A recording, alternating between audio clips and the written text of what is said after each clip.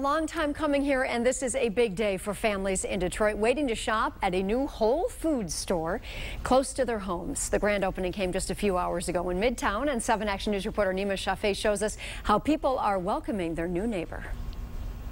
The line is long. These folks have waited a long time for a grocery store here in Midtown, and this is their newest neighbor, and they're all excited.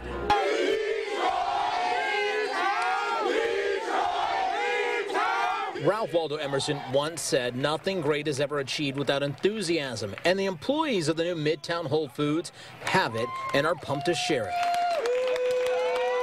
Hundreds rushed the store around 9 this morning when the doors officially opened.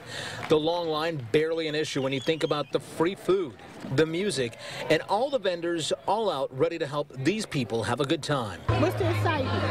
It's Detroit. It's Whole Foods is finally down in the city of Detroit in Corktown, so it's a new thing. And we've been waiting so long for it, so we're excited. We're happy. And you guys got some food? Don't look at that. Look at her plate.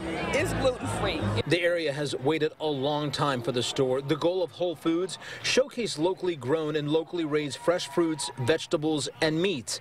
It's an idea that all these people love. So you brought your wallet? Yes, I did. Are you ready? Are you ready to spend a lot of money? I certainly am. I love Whole Foods. The sea of people inside the store, a sign they've waited, and their time has come. And remember this, the excitement of the employees ready to welcome all of you.